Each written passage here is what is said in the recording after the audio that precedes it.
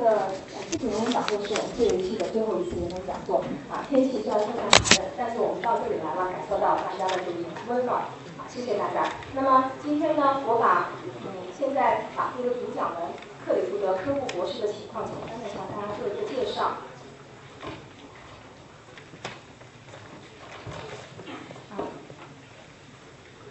科布先生，他是美国非常著名的生态经济学家他主要是研究社会公共政策、可持续发展还有土地问题他早年是毕业于加州大学伯克利分校现在是美国的一个非常著名的这个基金会少普巴克基金会的主席，他同时也是中国后现代发展研究院的高级研究员。那么这个地方列举出了他的几个比较有名的著作一个是《通向正义之路》，亨利·乔治的哲学与经济学，那么还有一个绿色国民生产，还有一个系统教育改革，一个社群主义的方案那么他的一些经历呢，在99年的时候，应丹麦政府邀请，帮助起草这个政府提交给联合国的发展报告。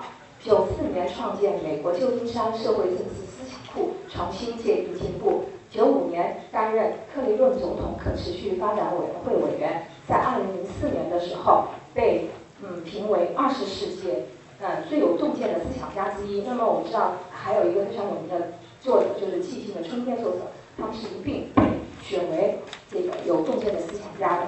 那科布先生他由于非常不满美国社会贫富的这种两极分化，高度的两极分化以及由此带来的社会问题，所以他一直多年来就是致力于美国近代的这个改革家亨利·乔治的思想研究。他特别关注世界的范围的贫困问题、土地问题、社会正义问题、可持续发展问题。那么他自己是试图在亨利·乔治思想的这样一个基础上，结合马克思关于正义的理论，找出一种双赢的可持续的发展道路。那么克里夫的他是非常热爱中国的，而且他毕生都是将自己的这个全部的这种精力放在推动可持续发展问题上面。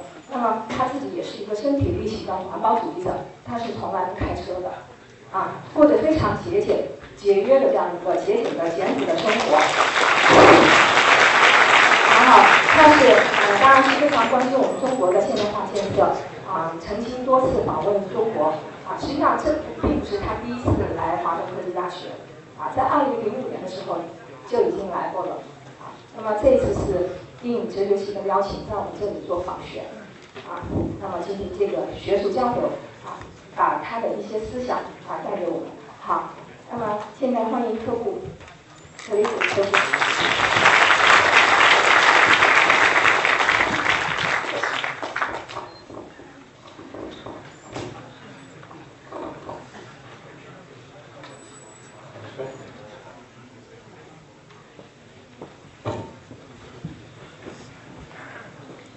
Can you hear me?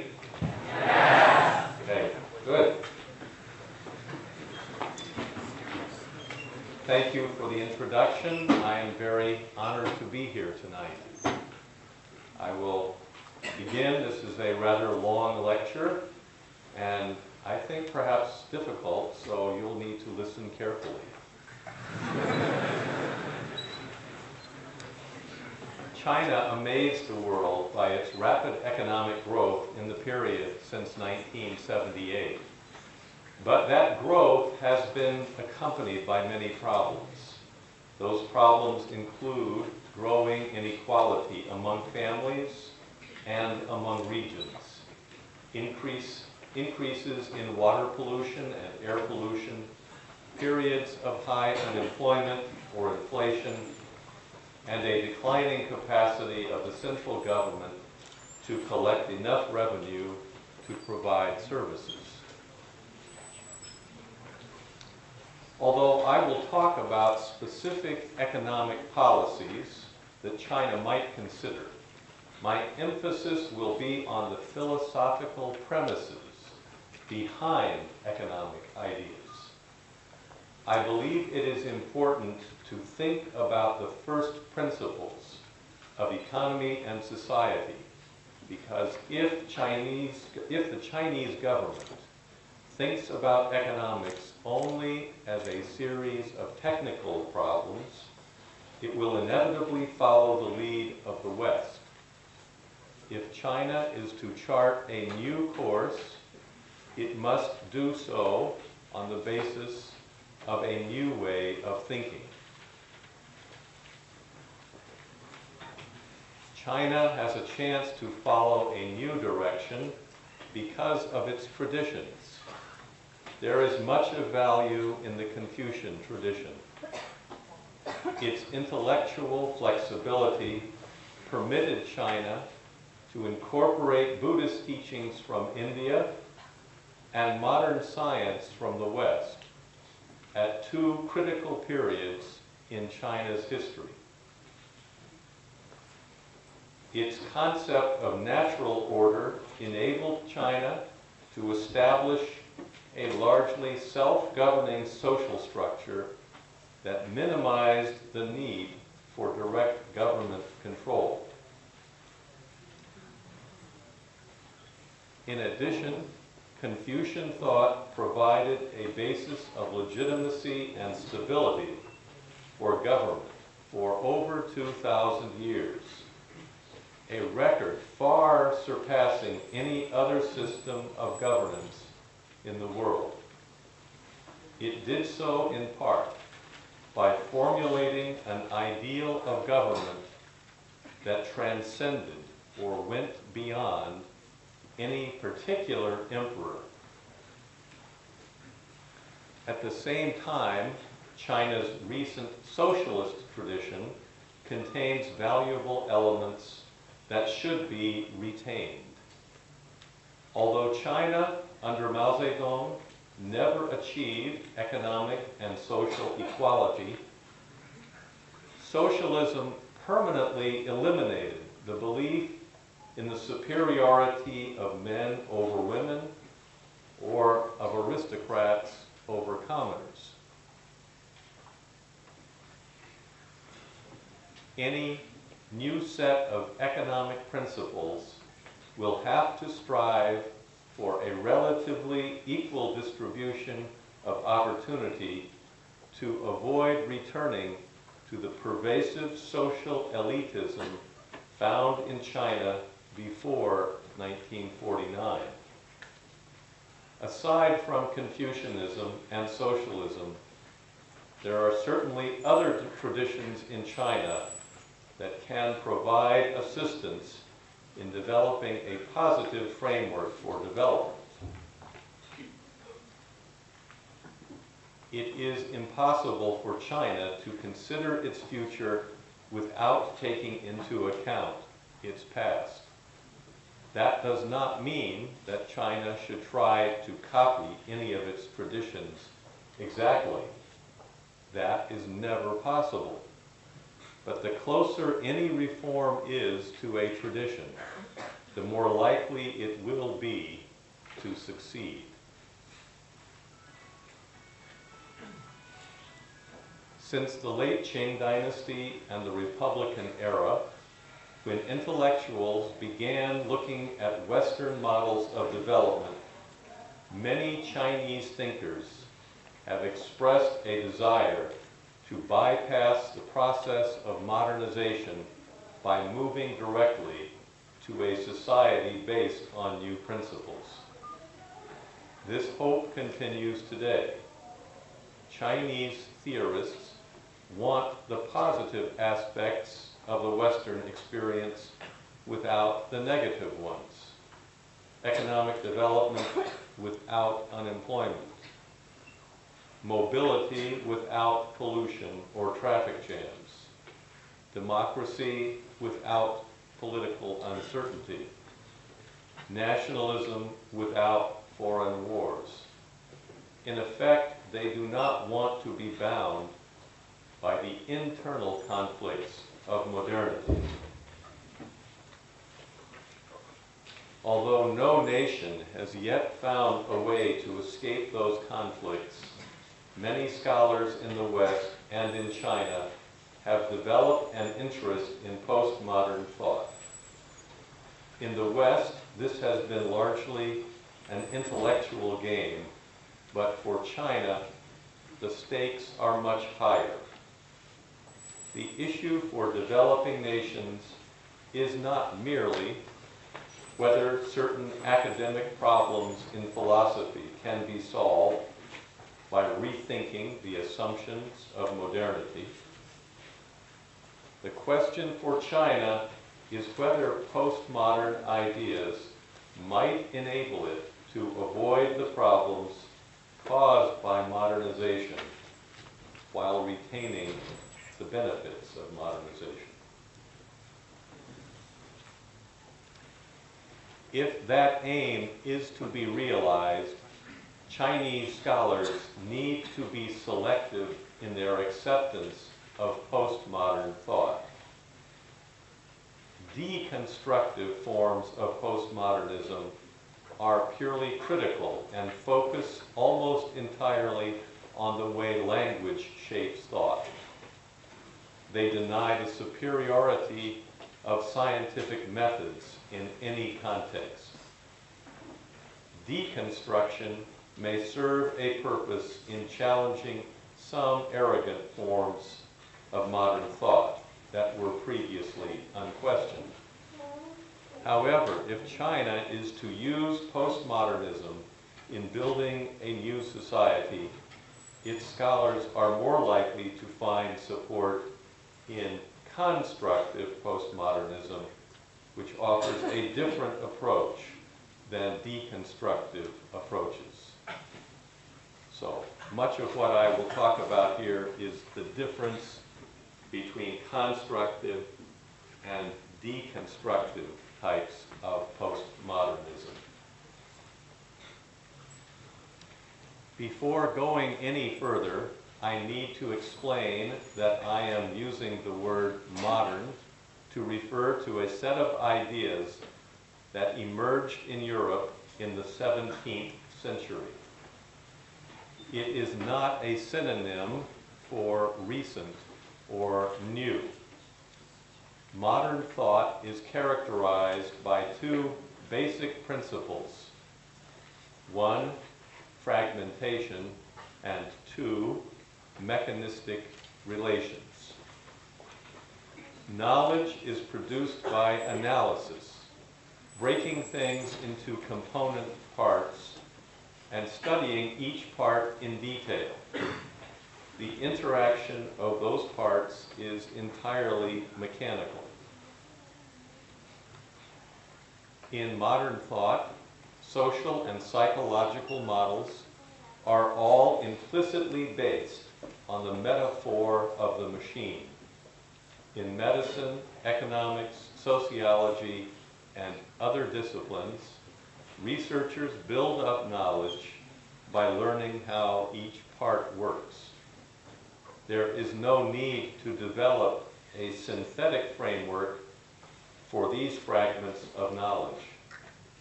To know all of the parts and the role they play is automatically to know the whole. Modern thought also presupposes the free will of individuals. This assumption poses endless problems because it means society is understood in two contradictory ways: as a machine and as a sum of people with free will. Nevertheless, both methods are based on the principle of fragmentation, a world divided into separate units, either as subjects, people with free will, or as objects, everything else. Because the world is conceived as a machine, one may imagine standing outside it altogether and viewing it objectively. Historically, this has led modern thinkers to construct systems of thought that gave the illusion of encompassing and controlling actual conditions with near perfection. Thus, modern thought has a tendency to encourage arrogance, pride. Deconstructive postmodernism questions modernity at the level of language. The deconstructionists argue that objectivity is totally an illusion. They emphasize that all thought takes place within language, which is constructed out of a set of self-reinforcing and self-referencing cultural conventions. By contrast, modern thought fails to recognize that it is tied to a particular set of linguistic conventions and thus ignores the ways in which the truths it formulates are bound to particular cultures.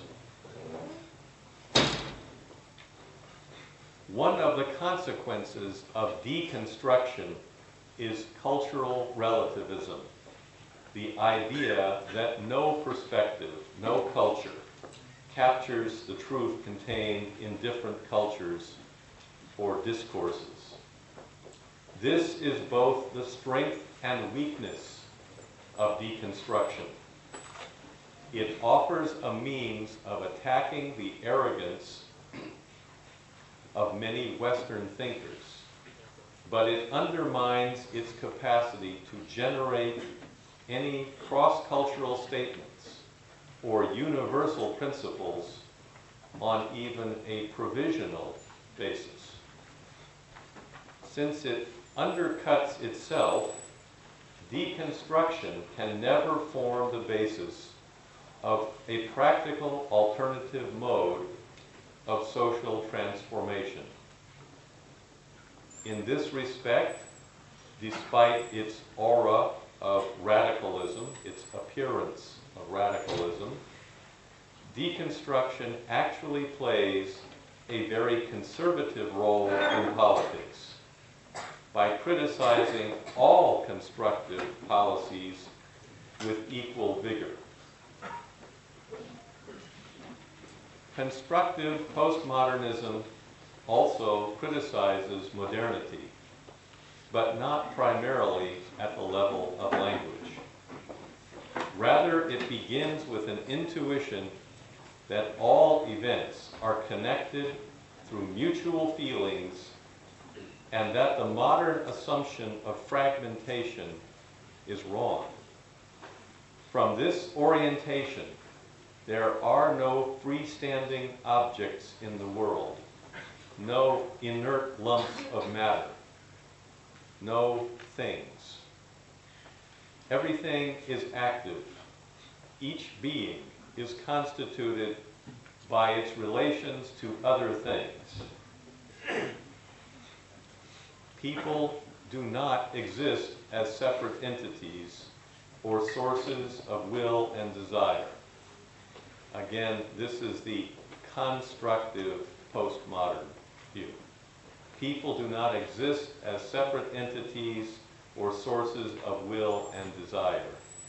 Instead, each person is composed of the significant people in his or her life. Thus, constructive postmodernism begins with the assumption that a person's character is a product of what Buddhists call codependent origination, a changing flux of events. Everything is inside everything else to some extent. In addition, constructive postmodernism posits that biological organisms, populations, and cultural groups have emergent features. That means capacities or behaviors that cannot be predicted simply by knowing the component elements of the whole system. As a consequence of these distinctive premises, constructive postmodernism offers a way of resolving some of the intellectual puzzles of modern thought and some practical problems in social development. A few general examples may help to explain this. First, if a person or self does not exist in isolation, but is constituted by its relations, the problem of developing a social ethic that balances individual rights and social stability is diminished. The problem is not eliminated because some tension still remains in constructive postmodernism between order and freedom. Nevertheless, constructive postmodernism disputes the modern assumption that all forms of group life limit the expression of individual will. A postmodern understanding of society emphasizes that group life is ambiguous.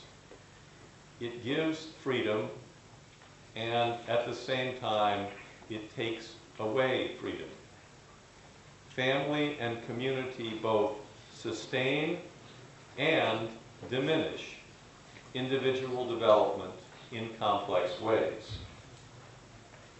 Second, since the constructive postmodernists agree with the deconstructionists that no perspective stands outside the system being observed, this approach also stands firmly on the side of pluralism and relativism against all modern forms of false certainty and arrogant intellectual imperialism. This does not mean that constructive postmodernism can prevent empire building by nations or intellectual movements, but its proponents are unlikely to lend their names to either theories or practices that promote that sort of arrogance. Like the best elements of many religious traditions, constructive postmodernism has a built-in method of self-criticism in the form of a pluralistic approach to all problems. Although there is some overlap in the concerns of two types of postmodernism, there is also divergence. I cannot expand further on the differences.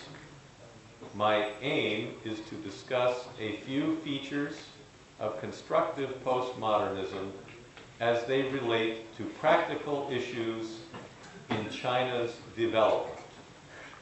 In the following discussion, when I refer to postmodernism, I always mean constructive postmodernism, unless I specifically refer to deconstructive forms. Because Chinese scholars have never embraced modern thought as fully as Western scholars, many of the former have begun to find value in constructive postmodernism.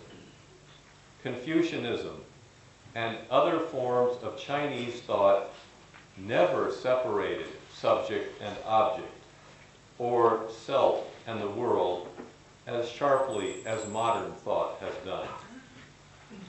As a result, there are some important affinities or connections between Chinese tradition and postmodernism. Both reject the pretense of intellectual certainty.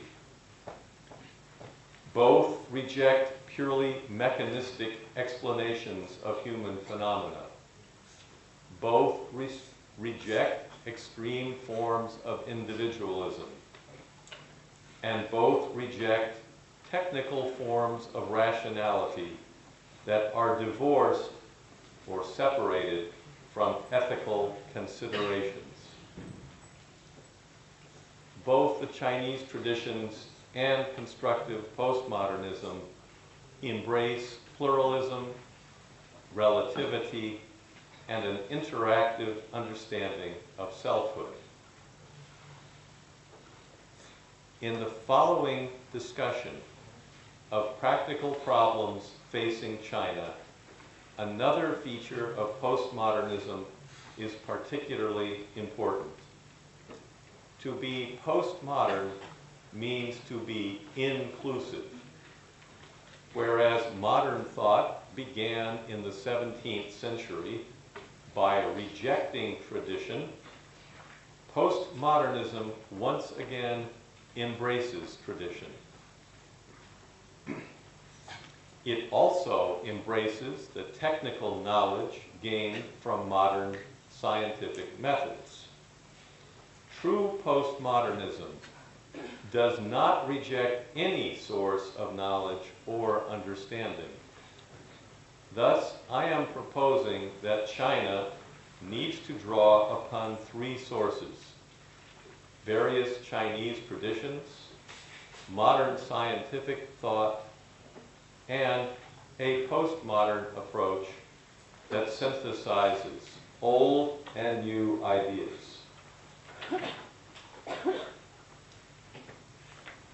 As a way of considering the direction China should take in economic policy, I am going to analyze three issues and the lessons that might be learned from a postmodern approach that combines both traditional wisdom and modern knowledge. The three issues are property rights, planning, and authority. So I will go through those now. Property rights, planning, and authority are the three topics. First, property rights. The feature that most clearly defines a modern economy is property, and more specifically, the ownership of productive assets. In a traditional society, property ownership involved a reciprocal obligation, either between client and patron or between household and village. A household would pay to use land, and the patron or village leader would provide collective services. The use of land was governed by tradition, which might not correspond with the most productive use of the land. In a modern society, property is owned outright by a distinct entity, an individual, a collective, a business, or a government agency. Land use is governed by private decisions and by public laws. Tradition is no longer enforceable.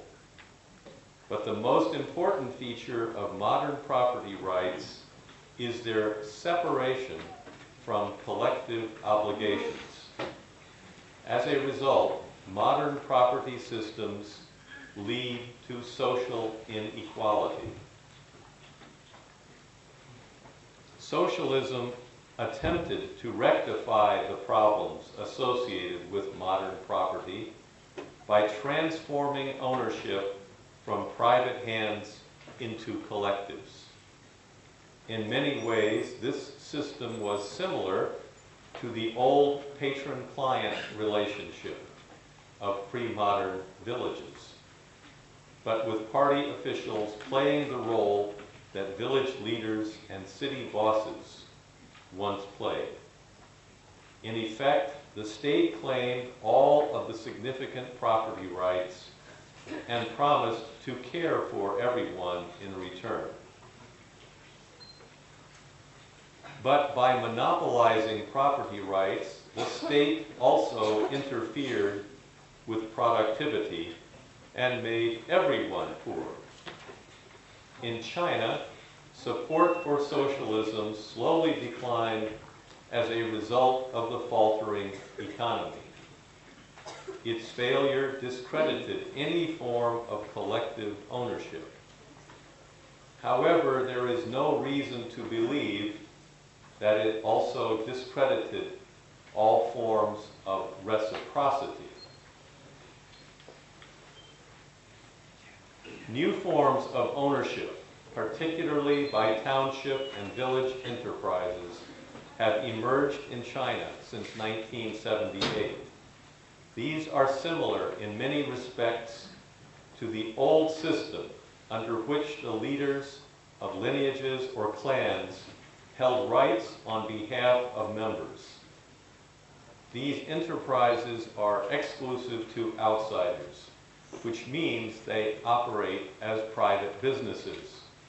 They also have some characteristics of common ownership for insiders. However, property rights in China are decisively private.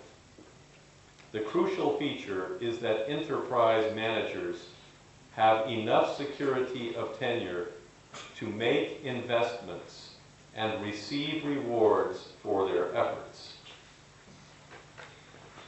In the process of adopting private property rights, China has experienced the same benefits and problems as Western countries. Productivity has increased, but so have economic inequality and poverty. If China permits property rights to be monopolized by a small portion of the population, social conflict will increase and support for the government will decline. China needs to develop a postmodern conception of property rights that would balance modern exclusivity, that is, private ownership, and traditional reciprocity, that is, common ownership. To gain political support, that balance must be regarded as just. The division of property rights must be based on the sources of economic value. In the West, there has been a strong bias in favor of the idea that all value is produced inside particular units of production. Both traditional Chinese philosophy and socialist theory dispute that assumption about the source of value. Even if they do not address the question of value directly, they imply that a great deal of value is produced by society. A postmodern conception of property rights would recognize that some value is produced privately and some is generated socially. There are two types of property that deserve special attention with respect to the source of value: land and intellectual property. In the first case, the value of land is entirely determined by its location, and the value of location is purely a social product. The development of any parcel of land increases the value of nearby land. This social process of value creation particularly occurs in large cities, on the coast, or along major rivers. If society creates that value, society should receive that value. It could do so easily by leasing public land and taxing private owners of land, and then using the revenue as a major source of government funding. This proposal by Henry George in 1879 was later adopted by Sun Zhongshan in 1922 as part of his land rights program. there are larger consequences of treating this value as if it were produced privately. Japan's economic stagnation and the Asian financial crisis of 1997-98 and the current global financial crisis today, all of them were caused partly by leaving the value of land, of urban land, in private hands. In addition, permitting the privatization of land values causes economic inequality, growing differences between rich and poor households and rich and poor regions. Inequality will also hurt the economy by creating a large class of people too poor to buy the products of Chinese factories. If socially produced wealth is shared, however, the internal market of China will grow, and China will not be dependent on exports to sustain its economy. This is an important factor in maintaining China's national sovereignty. One of the big problems today with China's economy is it depends on exports, especially in Guangdong province. So there is high rising unemployment there because China has depended too much on exports and not enough on an internal market. To create an internal market means raising the income of poor people. The second question of value is how to treat intellectual property, books, music, computer programs, and mechanical inventions. If this property is treated as entirely social, then inventors have no incentive, no reason to share their ideas with others. If intellectual property is treated as entirely individual, there is no recognition of the fact that ideas emerge from a social background, not simply from private individuals. This gives too much reward to a person such as Bill Gates of Microsoft. If China decides that most value is created socially, it will have to fight for it in the WTO, the World Trade Organization, because it currently defends the principle that the value of intellectual property is produced mostly by individuals.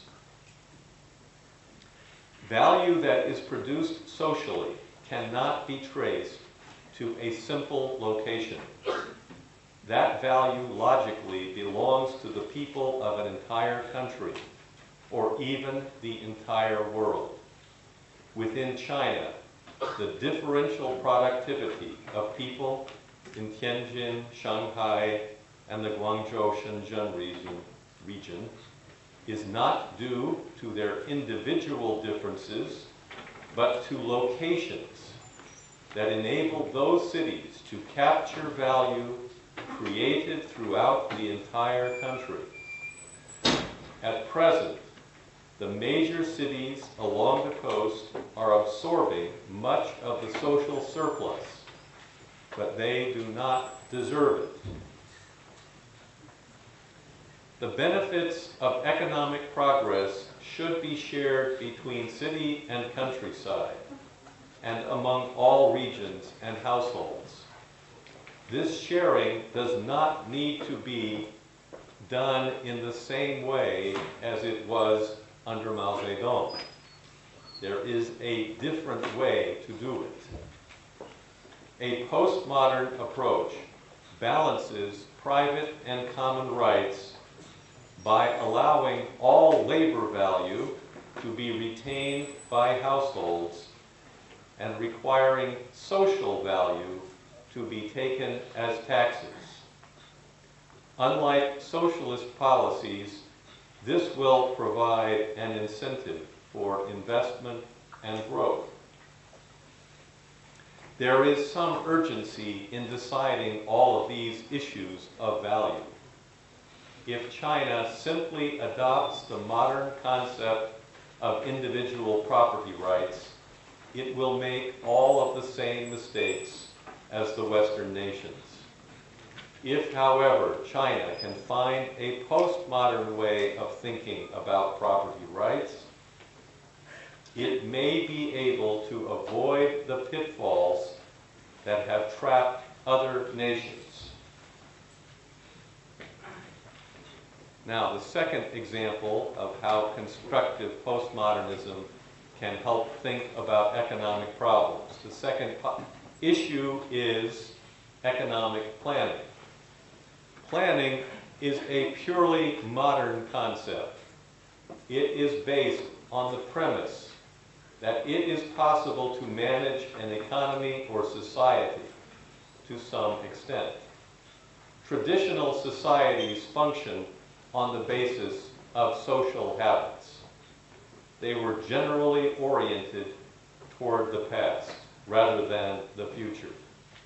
There was also an implicit assumption that society functioned like an organism that could heal its own ailments without the involvement of the state. A postmodern approach to planning can draw on both traditional trust in natural balance and on modern instruments of management. Western attitudes toward economic planning can be found along a continuum. The two poles of that continuum are libertarianism, no planning, and two, micromanagement, or detailed planning. Although every government actually operates a mixed economy at some point between these two, along the continuum, the only way to understand the choices is by examining the two poles. The first pole represents pure individual freedom, unconstrained by government. I call this pole libertarian. In recent years, there has been a strong movement throughout the world towards an unplanned economy, leaving everything to market forces. That presupposes that existing property rights are equitable, and that government does not need to do anything to prevent extremes of inequality. One form of this libertarian view even treats the law as a product of contending individual preferences. The basic principles of libertarian thought are that exchanges are purely private transactions and that any involvement by government constitutes interference. This pole of the continuum tends toward anarchism, the belief or idea, the view that the elimination of government would be beneficial. The other pole involves detailed control of the economy, using need rather than price as the method of allocating resources. I call this pole socialism. According to socialist thought, detailed management is necessary in order to avoid the inequality that arises in a free market setting. This involves a large state bureaucracy to implement the regulation of many areas of the economy. In practice, achieving that level of control has meant government ownership of large sectors of the economy, particularly banking, energy production, transportation, healthcare, and heavy industry.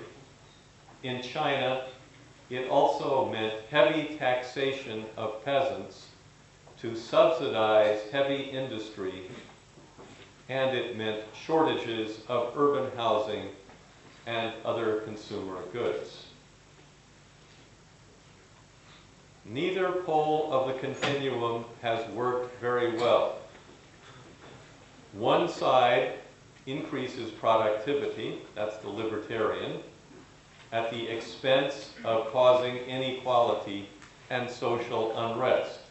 The other side, the socialist side, reduces inequality at the expense of destroying incentives for personal effort and risk.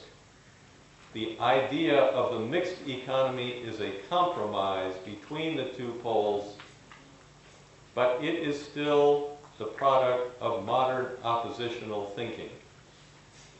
So, I am not recommending a mixed economy.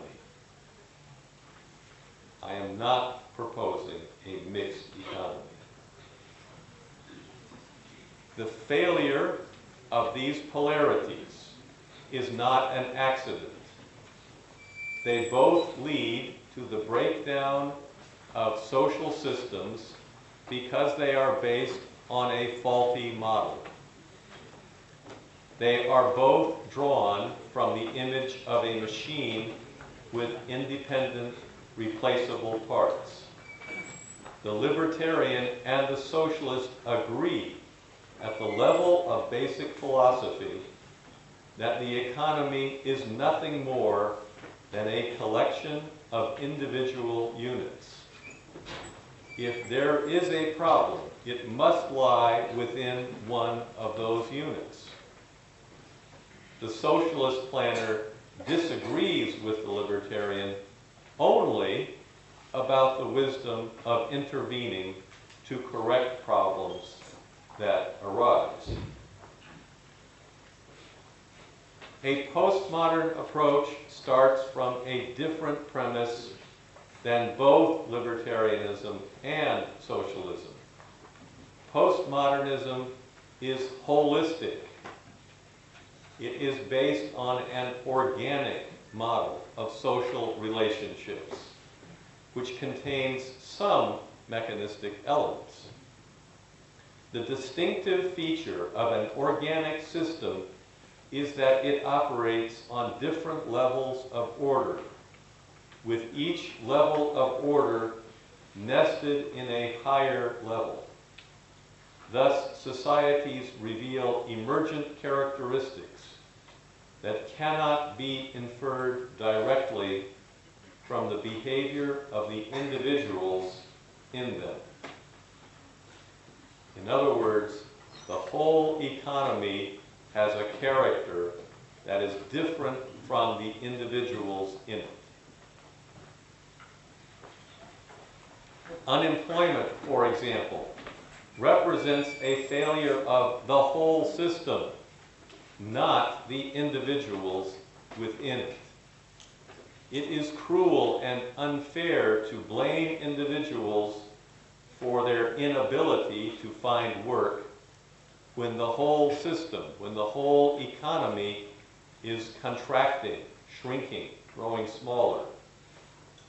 It is also pointless to direct the behavior of individuals within the system as the socialist proposes, because the biggest problems transcend individual behavior. They are problems of the system, not the individual. A crucial feature of the holistic or postmodern approach to planning is that it is indirect, and embraces paradox, conclusions that are the opposite of common sense.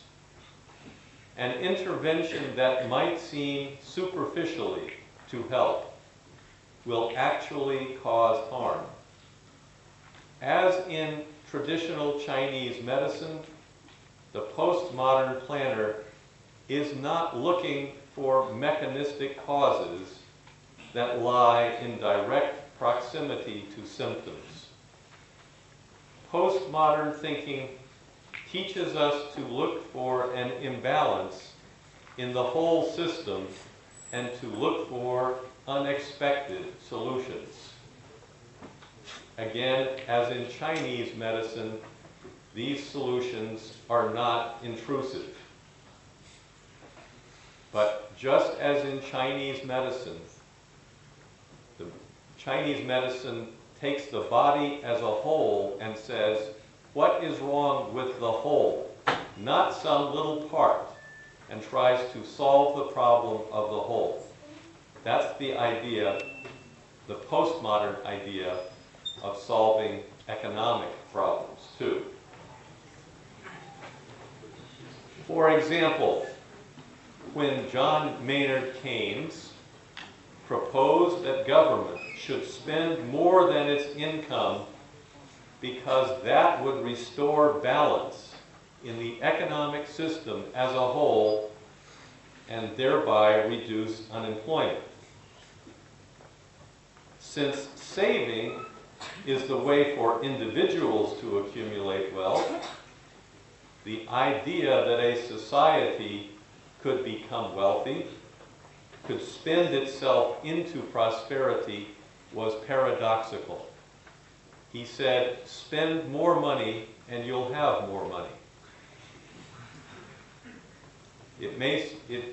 His proposal seemed absurd to economists, both then and now, but it worked.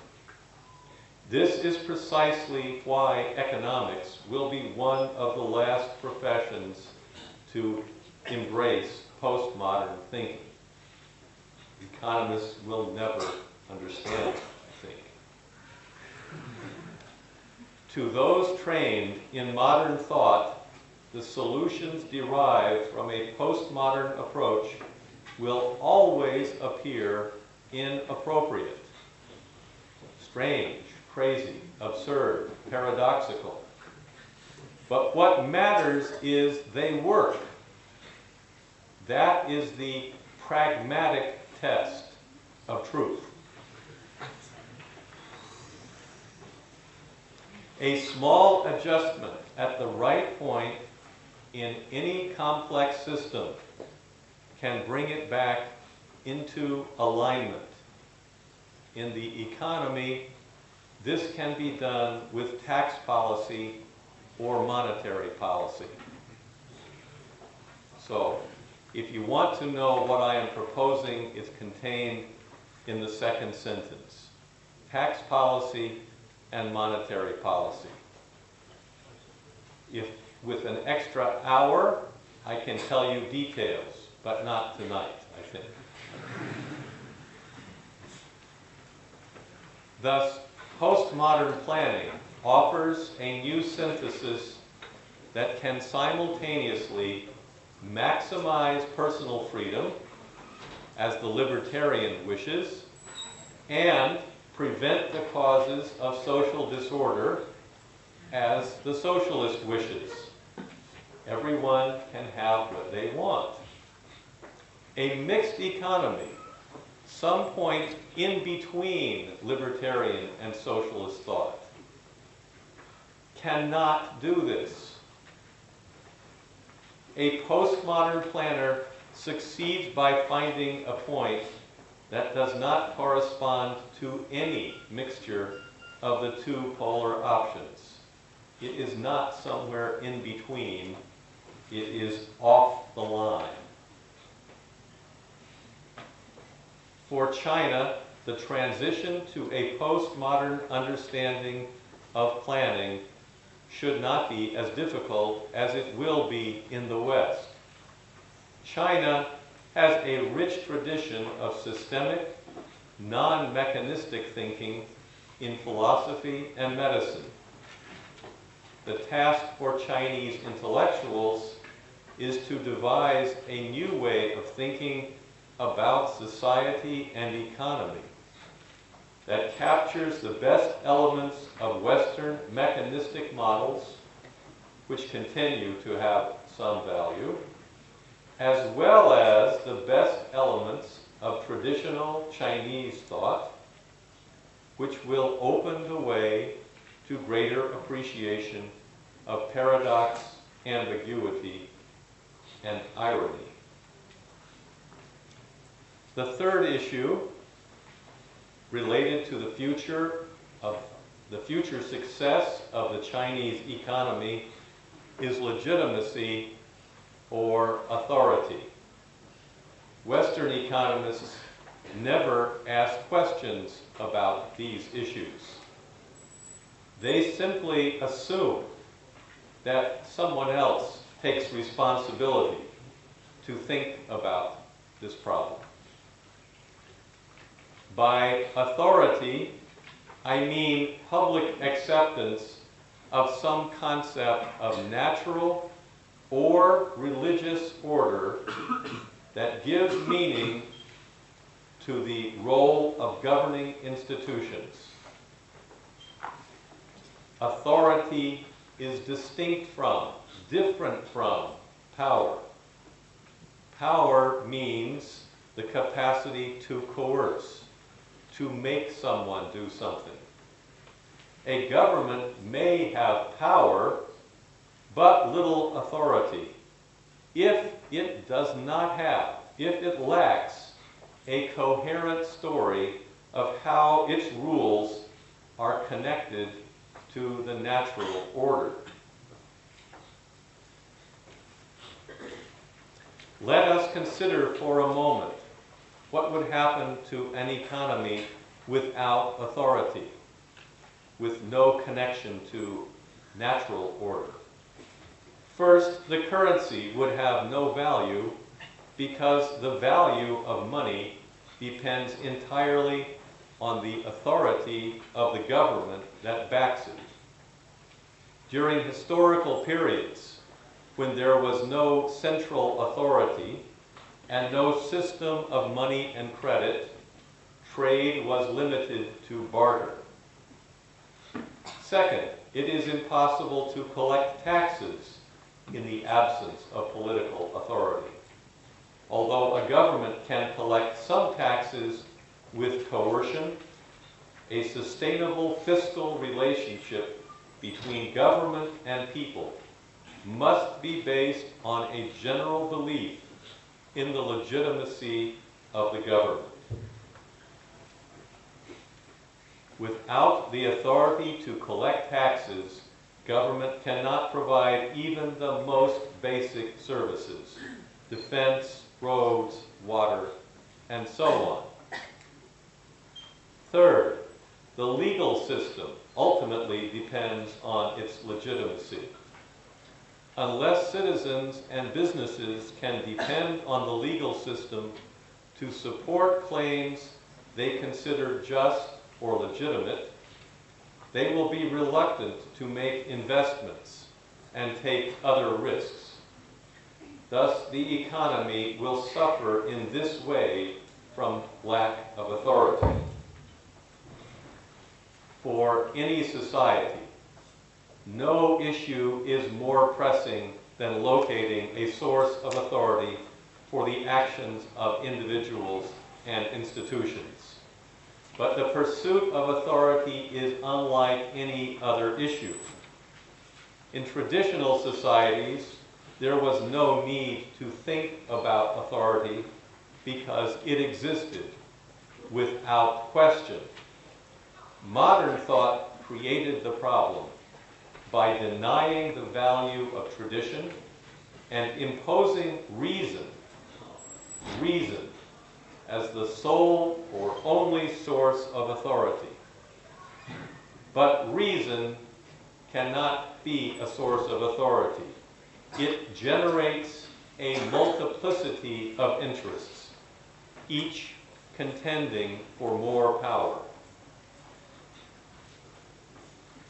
Contrary to the faith of Enlightenment philosophers in England and France, reason cannot sustain democracy. It cannot sustain society. Reason alone cannot tame interests, so a society without traditional sources of authority swings back and forth from anarchy to repression and back to anarchy. To resolve the inner tensions of democracy, there must be an object of authority or loyalty beyond the groups within society. That source of authority cannot be justified with rational argument. As the political philosopher Hannah Arendt wrote, the source of authority is always a force external and superior to government. This external force transcends the political realm. The question now is whether it is possible to frame a set of ideas and images that will provide authority for particular governments. This involves a search for traditions that can command both loyalty and intellectual respect at the same time. This difficult task may be the most important for constructive postmodern thought. It is a task well suited for its combination of storytelling, tolerance of ambiguity, and intellectual synthesis of multiple strands of tradition. The need for this work on the discovery of a basis of authority is not unique to China. The disintegration of authority is also a growing problem in Western countries. It is not obvious because there is continuity of government, but the legitimacy of every government in the world is now being questioned more and more each year.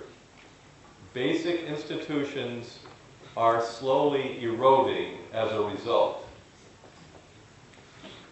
If China is to avoid that problem, it must develop a basis of authority. It seems highly unlikely that Marxism can provide it. Can Confucianism alone supply the necessary authority? Can some combination of traditions provide what China needs today? I don't know the answer. I am confident, however, that if Chinese intellectuals do not discover a basis of authority, China's problems will continue to grow as they do in the West. In modern societies, there is a tendency to see economic failures as technical problems that can be fixed in the same way that a motor can be repaired. This view is particularly strong in the United States. There is very little sense of the ways in which an economic system presupposes a larger set of social institutions. As a result, the conversation about economics in the West considers only a narrow range of issues. To broaden the conversation about economics, I have discussed three of the core issues facing every economy in the world today: property, planning, and authority. These may seem like very abstract issues, but they have very concrete effects. The choices made by people and governments on these and similar issues will determine how evenly wealth is distributed, how many people are unemployed, and how many suffer from acute poverty. policies will be based on what is considered true or real, and the philosophical premises with which scholars and officials begin their investigations will largely determine the outcomes. I have tried to offer some suggestions about how a constructive postmodern approach might contribute to thinking about the crucial theoretical issues of economics. Although many forms of postmodernism in the West are purely skeptical and critical, a constructive form of this philosophy offers a more practical guide for solving social problems. China offers a unique reason for hope in the world today. Chinese intellectuals are not as closely tied to a mechanistic view of the world as their counterparts in the West. In thinking about the future shape of Chinese society, scholars in your country are open to questions that are not even considered in my country.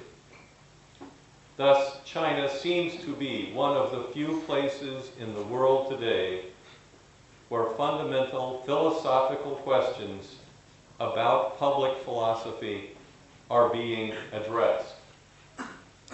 So, I am eager to engage in dialogue with Chinese scholars, and that means you, so that we might learn from each other. Thank you.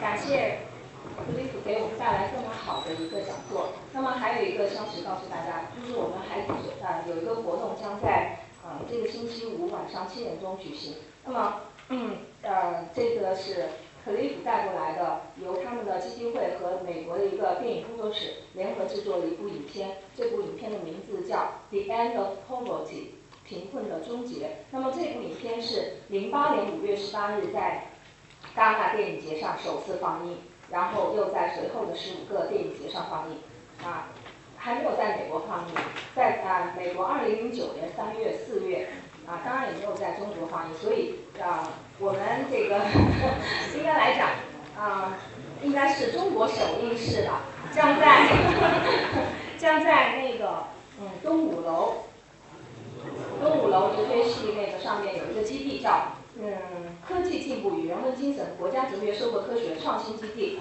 5楼举行。那么如果大家有兴趣的话，可以去看一看当然是全英文的。那么这部影片是通过对一些非常有名的人物，比如说阿玛蒂亚森，这个是98年的诺贝尔经济奖的得主，还有Stiglitz这个人是2001年的诺贝尔经济学奖获得者，前美国总统，经济顾问委员会主席，世界银行首席，经济学家，高级副总裁。然后还有我们的克里夫科布也在里面出现过好几次对他们进行访谈通过采访这些人物最后得出的结论就是认为贫困是根源于什么呢？殖民主义的持续影响力源自不平等的权利，而不是资本的缺乏，或者是平民为摆脱贫困却最终失败的努力那么这部影片是主要追溯了历史上导致发展中国家如此贫困的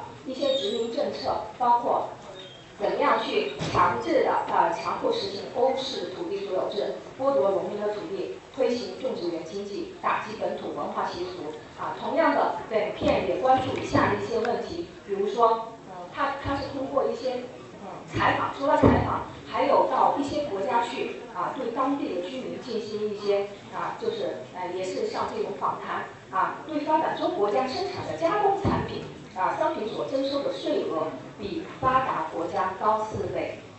然后发展中国家呢，为了修建大型的工程而进行的债务融资，确实榨取一切资源的外国公司获得了与投入非常不成比例的高额利润，留下的是巨大的债务，然后签署给欧美一些公司特别占领的合同，那么使用美国军事力量颠覆试图脱离殖民主义体系的政府，所以他们这影片的这么一个观点就是贫困是什么呢？就是世界极端发展不平衡所导致的结果。这种不平衡使得强国能够从弱国榨取经济利润，这是一部非常好的片子我们到时候会有一些这个剧本的一些这个英文的打印资料会准备在那里希望大家有时间的话可以去看一下。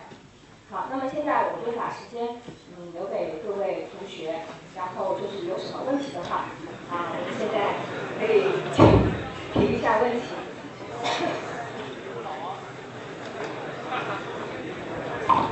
大家有问题可以问一下。Okay, thank you, Professor. Thanks for your excellent lecture. Just now you pointed out that pointed out the paradox of the theory, and you said that what you recommend is quite different from Kant's theory. But I want to know what's the detailed and concrete differences of between your theory and the Kant's economic theory. Thank you.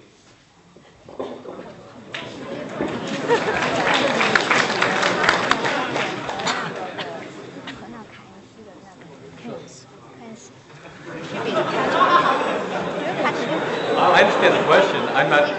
Yes. Is this on? Yep. I didn't. I was not trying to say that I am different. I agree with Keynes. So you said what you recommend is not mixed economy. Well, Keynes did not specifically recommend a mixed economy. Keynes specifically offered a method to solve the problem of unemployment, to reduce unemployment, to provide work for people. That's not the same as a mixed economy. Later economists have taken Keynes's ideas and used his ideas to justify a mixed economy. But Keynes was not specifically talking about a mixed economy. But the most important thing is not the specific policy, but the general principle. Because a general principle can apply to many situations and not just to one. So the general principle that he introduced was to consider the economy as a whole and not as a collection of individuals. Don't understand an economy in terms of individual behavior. Understand the economy according to structures of the economy. That's the basic principle for Keynes. But how can the principle to be taking effect in the reality? Because it's just a thought, and it's just a thought, a principle, not a specific policy or something like that. Specific policies grow out of general principles. If you don't have an idea, there's no way to take action. So you have to have an idea about the nature of the economy. What is the economy? Unless you have an idea about the economy, you cannot take action. So the actions that were taken in the 1960s were attempts to develop policies based upon the general principles of Keynes. Okay.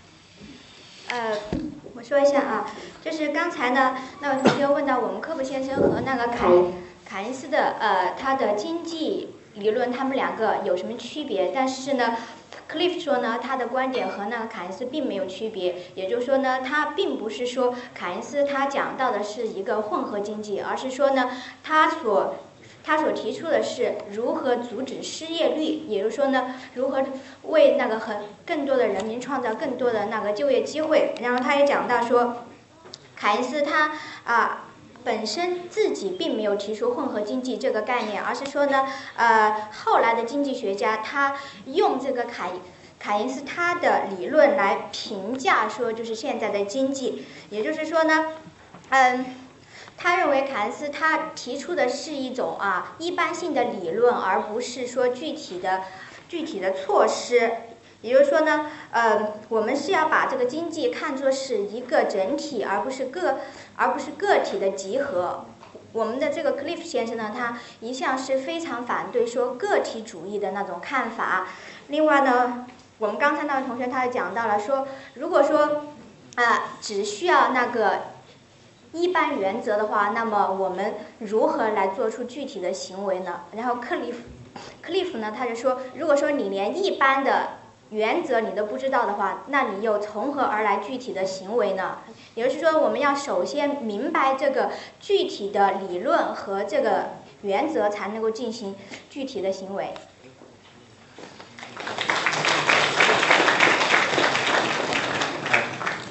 I also want to say that if you study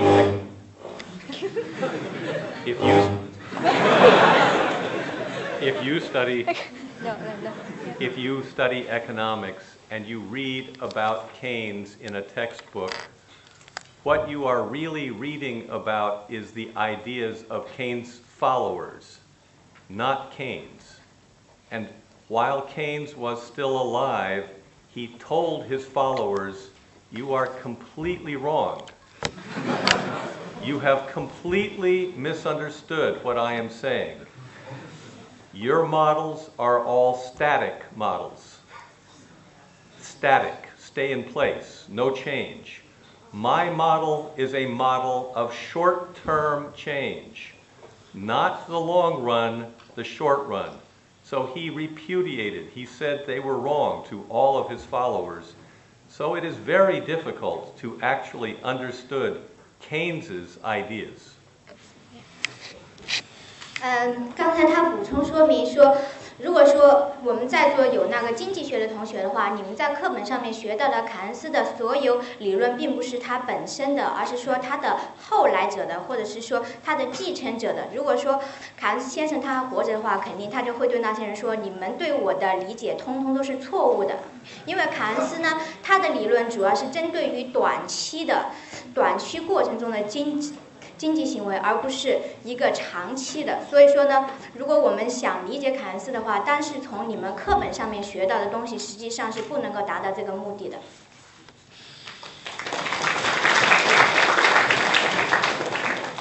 Good evening, Mr. Clayford.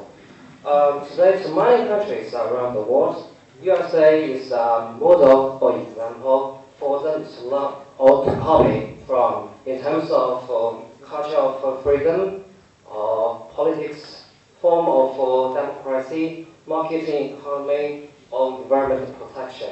And it seems that there are some successful countries who have copied the model of USA, such as Japan or Southern Korea, and who has the democracy or the marketing economy.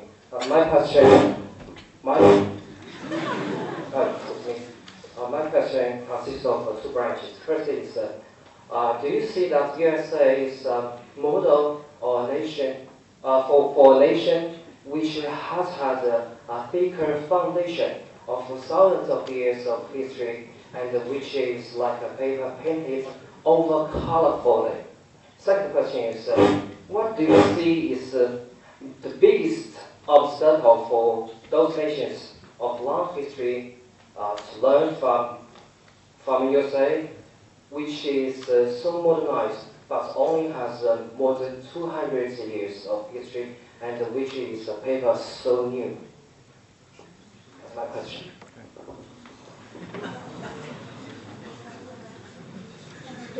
大家听懂了吗？跟我们讲一遍吧。用中文讲一下。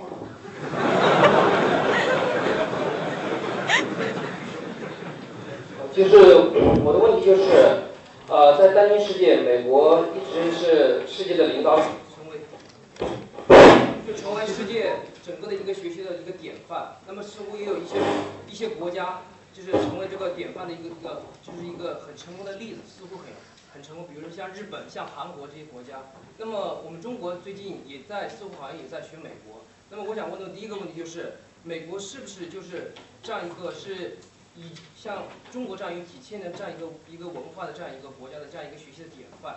那么因为但是对中国来说，这张纸又不是那么白，而且已经画了很多道了。那第二个问题就是，那么就是最大的障碍，对于像中国这样的有这么丰厚的这样一个文化基础这样一个国家，那么最大的障碍，如果要去学美国的话，那么它的障碍在哪里？ Do you understand? I think so. His question? Yeah. The United States is not a good model for anyone.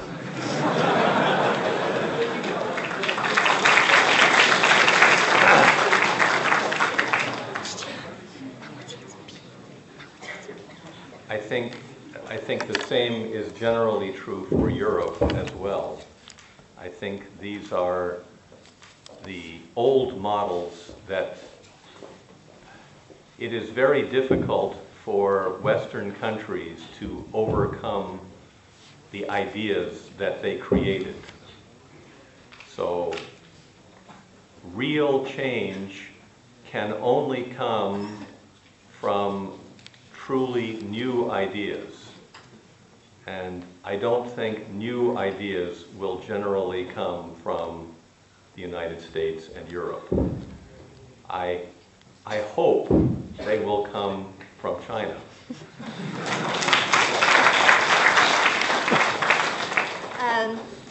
不管美国还是欧洲，都不是我们学习的典范，因为他们所具有的那些观点都是已经是在过去产生的，而且是说已经过时了的。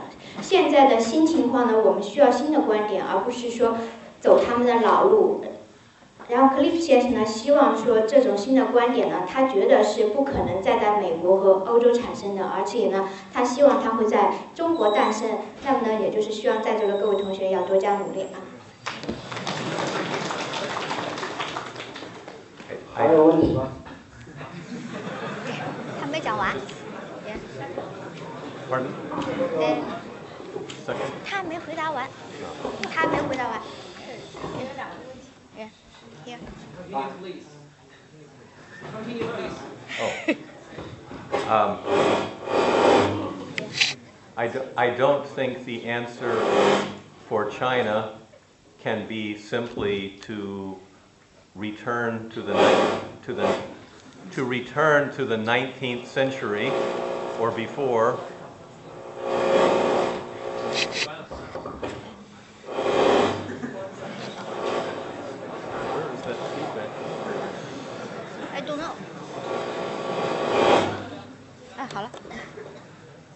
I don't think the answer for China is to restore the Qing dynasty.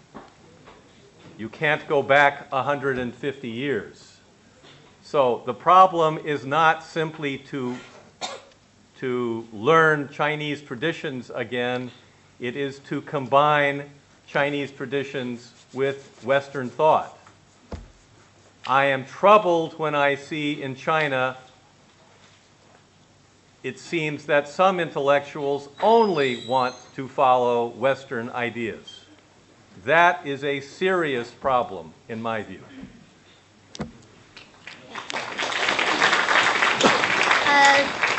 他说希望呢，中国并不要就是回到清代，或者说是19世纪，或者说是更长的时间。也就是说呢，如果说是单纯的只是学习西方，或者说是单纯的回归传统呢，他觉得这两种方法都是不可行的。最好的方法呢是要把传统和现代结合起来。然后他觉得说，现在中国有很多学者呢，他们都是只是想单纯的学习西方，他觉得这样是不行的。他认为这是对中国的现状来说是一个很大的问题，可能就这位同学讲的，你说的那个阻碍。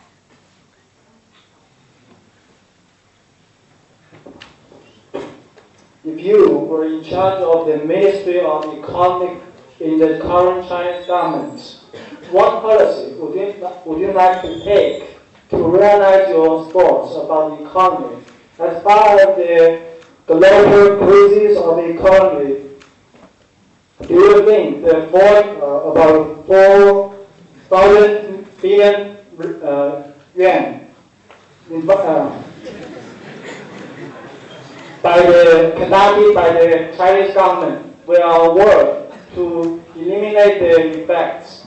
Thank you.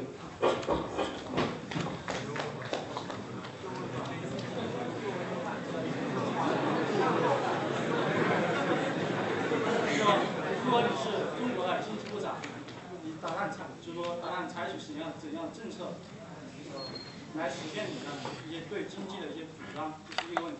第二个问题是说，考虑到现在的经济危机，然后你觉得对中国的4万亿人民币的投资会不会能够消除这样的一些影响？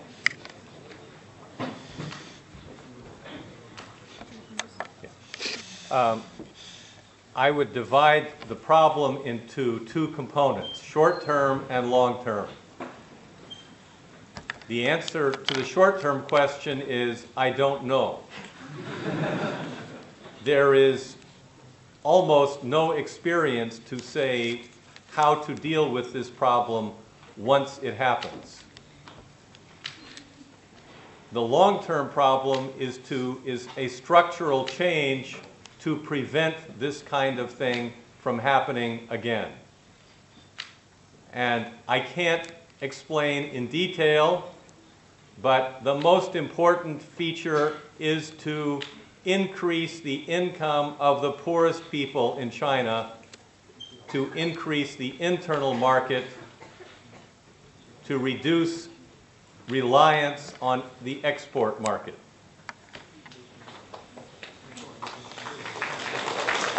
刚才那位同学的问题呢，它分为2个部分来回答。如果说是就短期的话，他不知道如何解决现在经济危机；如果说是长期的话，他觉得可以说是通过那个结构上面的重组来解决。然后呢，但是他也不能够提出非常具体的解决方法，可能就是说，比如说在中国的话，通过那个提高贫困人口的收入来刺激国内消费。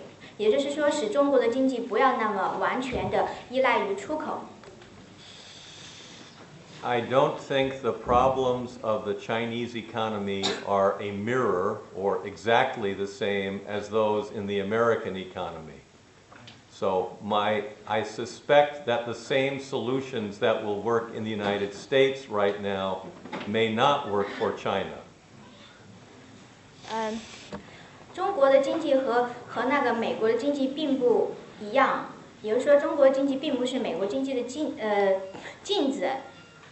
所以说呢，如果说是现在在美国想用来解决的方法呢，可能对中国来说是不适用的。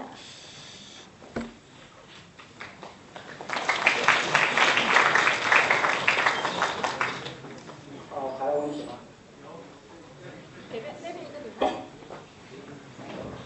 In recent years, China has been working hard and creatively at evolving a system that works for China at this stage of its development. So, in your opinion, what should we do to affirm the old traditions and make new beginnings, or say, which is the best way for us to bring the values of our history to the care of our times? 再讲一遍，中文。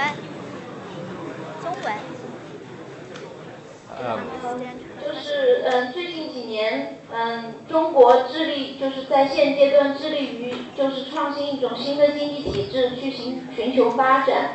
那么就是在您的观点中，您认为我们应该怎样在维护传统的同时去寻求一个新的开始？或者说我们怎样以我们的历史传统来滋养我们的新的经济时代？ I don't, if I knew the answer, I would have told you already. But for example, there has been a recent statement of interest in the ideas of Kongzi at the national level by Hu Jintao. And I think that's important, that the government is no longer saying that Marx is the only source of wisdom. But for Marx and Confucius to get married is going to be very difficult. They are going to fight a lot. But some kind of marriage like that is important. 克里夫说呢，然后他现在他也不知道这个答案是什么，但是他提到说，像我们的胡锦涛主席的话，他在他的讲话之中呢，就试图把这个儒家学说，也就是说孔子的学说和就是我们现在中国的实际结合起来，但是他觉得说是想把马克思和孔子拉到一块儿去呢，这个是非常困难的，可能他们两个会打架啊。但是说呢，这个两者之间的一些结合对我们现在的发展是很有利的，但是关键就是说我们要找到一个切实可行的方法。And I'm also personally more interested in Lao Tzu than in Kongzi. So. Why? Why? Why is your voting I honestly don't know that much myself, so I'm no authority on Chinese philosophy. But my understanding of Lao Tzu is that his ideas are less rationalistic and more open to paradox and wonder. But those elements have also been included in Confucian thought as well. But I think the Taoist tradition is at least as important. 关于他为什么说比较喜欢老子的学说，而不是那个孔子呢？他就讲他说，其实他并不知道，像我们中国的教科书上，比如说是权威的看法对那个老子的学说是怎么样的。就他个人的看法来说呢，觉得他是，不是那么，也就是说像那个儒家那么正统，或者说是这么的富有政治色彩吧。比如说是更加倾向于一种比较混沌的那种看法。所以说呢，他是比较喜欢这个方面的。Sorry. I got three questions. And first, I have to admit that the lecture is really a little bit tough for us, because all of the terms and some of them we certainly didn't understand. But I tried my best to make it clear. And I got three questions.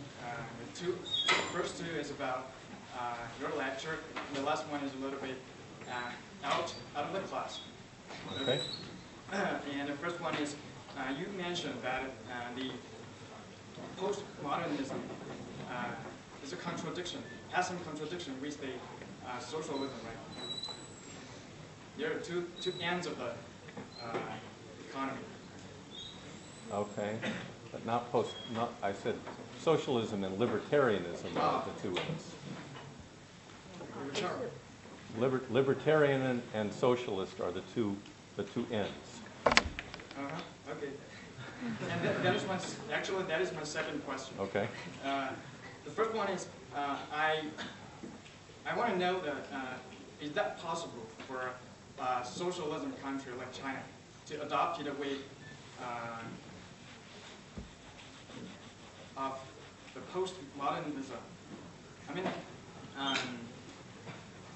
that is a theory. That is only a name of lots of theory, or that is a name of a theory. Only one or a lot of, the postmodernism. Okay, is there more than one type of postmodernism? Yes.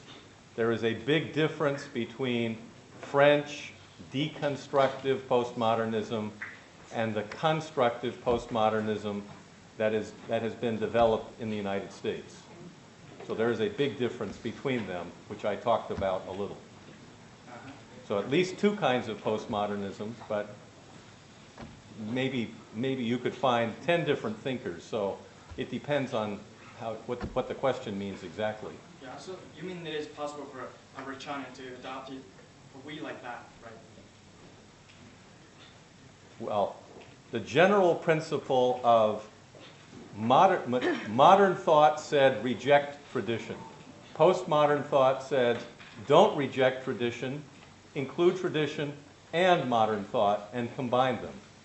It's very difficult. No one knows exactly how to do that, but it will require a lot of work, but that's an aim to achieve. Yeah, I get it. So, in the second question. 那个等我先回答你再说第二个问题吧，时间太长啊。这位同学问的第一个问题，他就是说，像在中国这样一个社会主义国家，它能不能或者说是如何就是采用那种后现代的理论，是吧？然后 Cliff 他的回答就是说呢，对于后现代呢，其实有很多种种类吧，就像他在那个讲座之中提到过解构的，还有一个建构的，另外呢还有法国的，或者说是每一个思想家他心目中的那种后现代化都是不一样的。然后他在这里做了一个比较，就是说现代的话呢，说他就是拒绝传统，然后呢他只要一些现代性的东西。但是这个后现代呢，就是说他既需要传统，也需要那个现代性的东西，然后把两者结合在一起。然后他就是说，对于中国来讲呢，虽然这件事情是非常难的，比如说把传统和现代结合在一起，但是呢，也是有可能可以做到的。The second question is, you said you don't agree with the mixed economy style, right? And the two kinds are liberal views and the socialist, right? We know that China is a socialist country, and but we have adopted a way that mixed both the liberal way and the so-called socialist way. Because we can tell it from our society. We also take the some powerful monetary policies, but at the same time, actually it is most of the time we want the market to function by itself. But sometimes, like this time, the economic crisis, we have to use the monetary policy or some other ways to control it. So we adopted both the ways. I mean, that is a kind of mixed ways. So you mean you're not for it, right? Or I misunderstood you. Every economy in the world today is a mixed economy. It balances some aspects of capitalism and some aspects of socialism. Right. So, I am saying the next stage in evolution is going to be different from both socialism and capitalism. If we remain where we are today, economies will continue to have serious problems and other problems, environmental problems, for example. So I'm suggesting that a mixed economy has not been very successful because there is either leaders push in the direction of socialism for a while, they find that doesn't work. Then they push in the direction of a free market for a while, and they find problems with that. So they keep going back and forth. This has been going on for 200 years, and if both directions don't look very good, I would look for a third direction. Okay.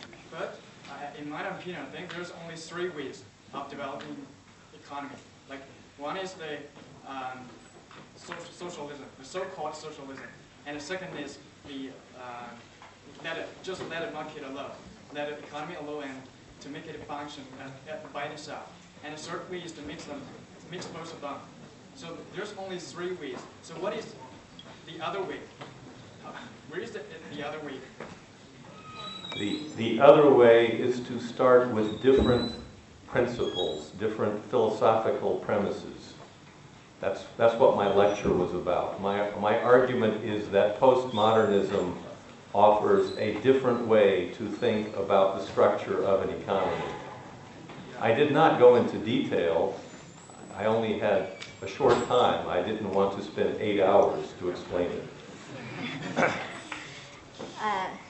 刚才这位同学问的问题就是说，他说 Cliff 呢，他说他在讲座之中他不赞同说就是那个混合经济的讲法是吧？然后他就是说呢，但是现在在中国，比如说我们就是采取了那个混合经济，一种是所谓的社会主义，还有一种就是说呢，比如说像那个江浙那一带，基本上都是那个资本主义经济的形式。然后再比如说呢，就是像今天的这个经济危机的时候呢，国家也是说在某些时候呢会让那个市场自己运行，但是像在今天这种很严峻的情况下呢，就会采取那个政府的手段来调控经济，然后这就是社会主义和那个资本主义经济的混合。他觉得说是为什么你不赞成这样的经济？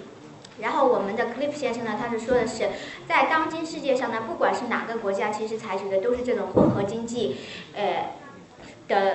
的这种形式吧。但是他是说，他之所以不赞成，他是觉得说是，比如说某个国家，他现在采取的是那个社会主义，可能它的运行过程中会发现有一些问题，然后他就会走向另一个极端，就会采取资本主义经济的方式，然后当他采取资本主义的时候呢，他又发现有另一些问题。然后在过去的200年中呢，全世界的国家它的经济运行基本上就在这2种极端里面来回摆动。他不觉得这是一个很正常的形式吧。然后他是说他想采用那种后现代的理论来创造第3种方法，也就是说呢，如果我们一直保持在社会主义或者资本主义这2种极端，或者说在这2个极端之内来回摆动的话，可能就会不断的产生很多的新问题。比如他就举了个例子说那个环境问题，他是想找到第3种道路。但是我们这位同学呢，他又继续提出他觉得除了社会主义、资本主义，第3条路就是2者的结合。他不知道他所讲的这个第3条道路是从哪里来的。然后 Cliff 呢，他就说他所谓的第3条道路是说完全不同的理论出发点，也就是说从这个后现代主义来完全改变我们经济的根本理论。And your third question? Thank you. Actually, a few years ago, the Western countries studied to blame on China. We all know that actually, at least on our Chinese newspapers or media, we can read a lot and we can watch the televisions and tell us that Westerners blame on China whenever a lot of problems like the environment, yes, the economy, and even the political things. But I always want to know the real ideas from a Westerner. You know, some of my friends, they're also Westerners, but they told me they're afraid to tell me the truth because because other Chinese people they're around them, so maybe it is a little bit horrible for them to tell the truth. But I want to know what is the real thought from a Westerner about the Chinese economy, or about even the whole Chinese country. For example, like this time the economic crisis, and a lot of the Westerners, and they said that we should bear more. We should bear more responsibility. Take the responsibility to help the world economy function well. But it is a little bit harsh because we are a developing country. We want to do that, but we don't have that much power. 好，你的问题可以已经听清楚了，就把时间留给他回答好了。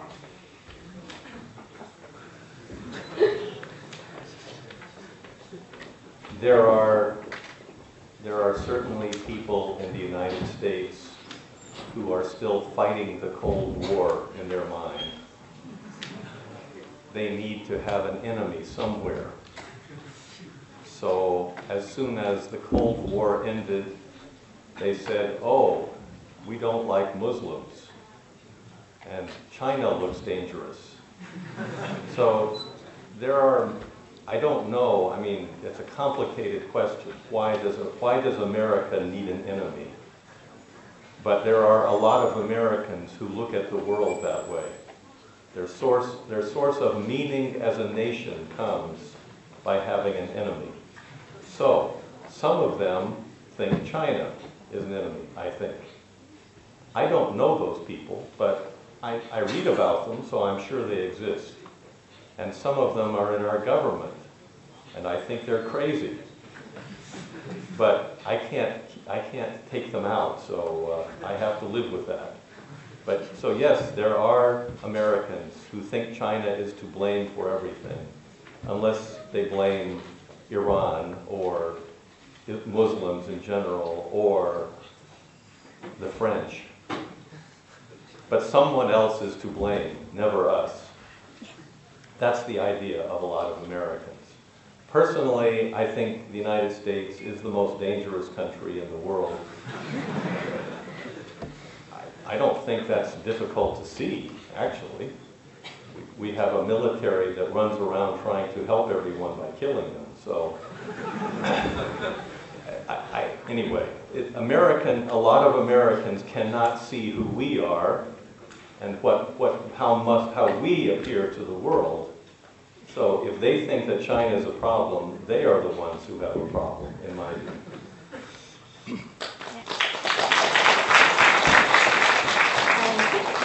这位同学主要想问说，想知道大部分西方人或者说是美国人对待中国或者说中国经济是什么看法。然后 Cliff 呢，他就是回答说的是，他认识一些这样的人，也就是说呢，把中国或者说是穆斯林看作是他们的假想敌的那些人，或者是说自从该怎么说？虽然那个冷战结束已经很久了，但是呢，他觉得说，在很多人的脑袋里面呢，还是存在这个冷战的这种概念，觉得说是世界上面有很多人呢都是他们的敌人，比如说会觉得中国很危险，会觉得穆斯林人非常危险，他非常不理解这样的人，但是呢，他确实知道有这样的人的存在，甚至说是在美国政府里面呢，也是有他们的存在的。其实就他个人来讲呢，他觉得说，可能这些人觉得一定要有敌人的存在，他们自己的存在才是非常有意义的。所以说呢，他们就会觉得中国应该为所有的事情负责，就是你刚才讲的说为什么在这次经济危机里面要求中国承担责任什么的。然后后来他也讲到，就他个人来讲的话，他觉得美国才是最危险的国家，因为他们有那个很强大的军队，在这个世界各地到处走来走去，想把对方消灭掉。然后呢，但是他觉得说他自己不是这样的人，而且呢，他对中国来讲呢，他也并没有抱有这样的感情，因为 Cliff 先生呢，其实他对中国以及中国人民呢都是非常友好的，而且他也非常关注像中国的土地，还有一些政府之类的问题吧。大家还有问题吗？我们在没有问题了哈。好，你问过没有？问过还有没有其他人没问过的？我们最后一个提问的机会。好，给那个没有问过同学。Before that question, I just wanted to add one thing. When you are talking to an American who thinks that China is the source of problems in the world, there are at least, I believe, about 100 countries where there are American military bases. Ask them how many countries have Chinese military bases. 然后关于刚才问题呢，他就是增加一点，就是说你讲到，就是说可能很多美国人认为那个中国是一切危险的来源，但是他讲到美国在世界上超过100个国家里面都有自己的军事基地，但是问一下中国在多少个国家有呢？我想可能是没有吧。In your speech, you introduced an idea that if we want to gain success in the reform, we have to get close to the traditions, right? But as far as I can see, the Japan reforms us a different example. they during some time they transfer very sharply. So this example gives us a different view. So would you like to introduce your views?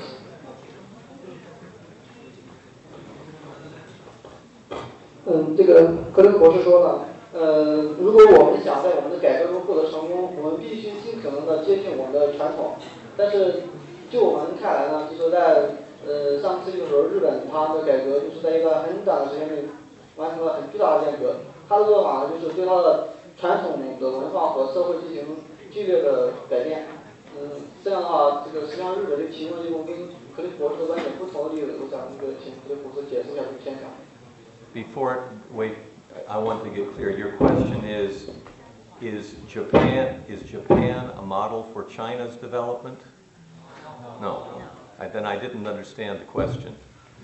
He says that because Japan has carried out a successful reform, and because it combines tradition, not combine tradition, because you mentioned if we want to be successful in a reform, we should return to our tradition. But he said Japan has not returned to its tradition and achieved a lot during a short term. So he wants to know your idea about tradition and the reform.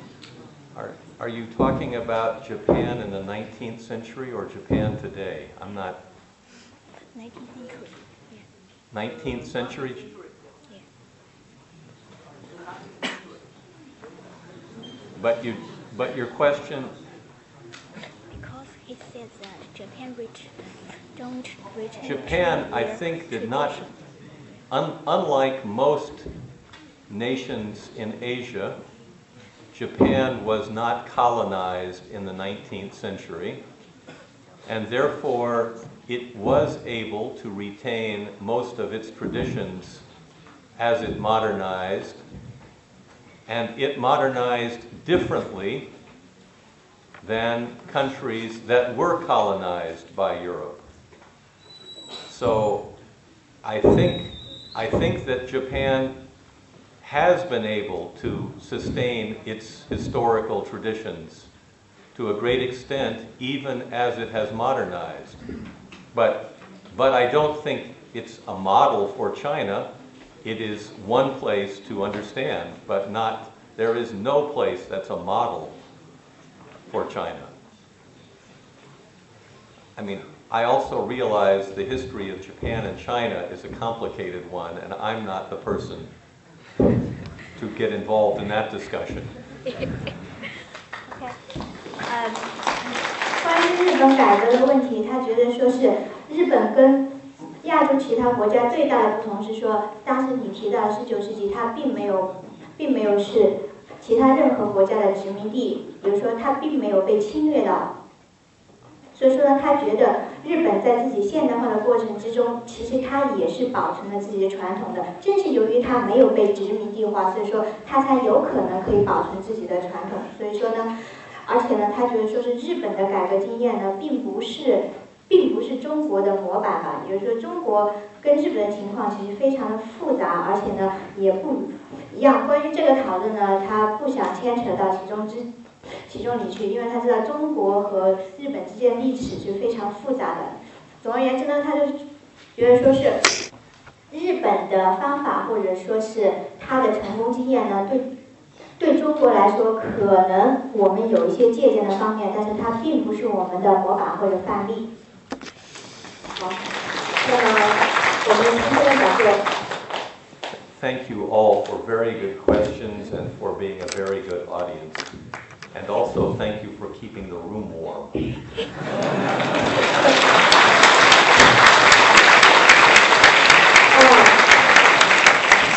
我感觉他对那个中国话好像有一种那种感觉上的这种什么叫相通。我还没说是最后一个问题，他就已经 thank you 了。好，那么再次谢谢大家。